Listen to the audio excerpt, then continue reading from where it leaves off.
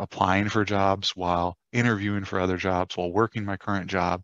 So much going on. And so my wife and kids just saw me as trying to be present and, communicate effectively, but just, having this underlying stress. And I remember just lying awake at night thinking about how I might improve either my communication with my kids or my wife or my interview skills or my performance at work, or, just trying to juggle everything.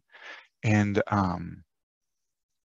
I remember after really working with Jeremy and finding this peace in all the guilt and fear and shame and things I was holding on to, that I could just let go of those things, that if I can just learn a lesson from the emotion that I'm experiencing, then I can let go of it. I don't need to ruminate.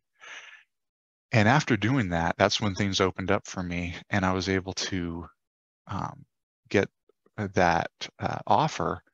And then my wife and kids, right after that, I told them about, what happened and stuff. And I came home, and one of the things that I really value that we don't do like how I prefer in the evenings is have dinner together. I like to sit around a table and all have dinner together, and I pray before, and we pass the dishes and stuff.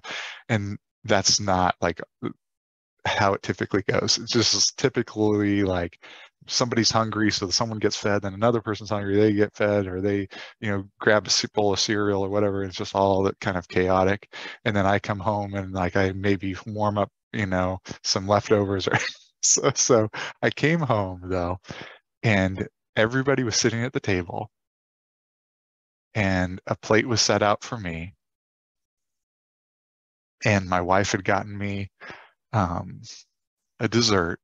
Tiramisu is my favorite. And the girls had written on little Post-it notes and placed them all over the table these observations of how I'd been changing and the impact it made on them.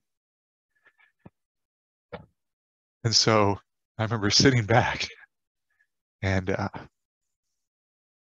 just being in that moment where I could just enjoy that, the fruit really of just like, wow, when I put in work and I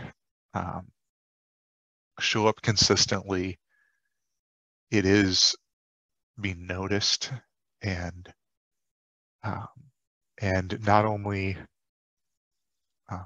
do I care about them, but they care about me and they see me. And so I just felt very seen in that moment, and so I just wanted to kind of share that story, because that was just a real high point for me, that after a kind of an extended season of what was a struggle. So yeah, thank you.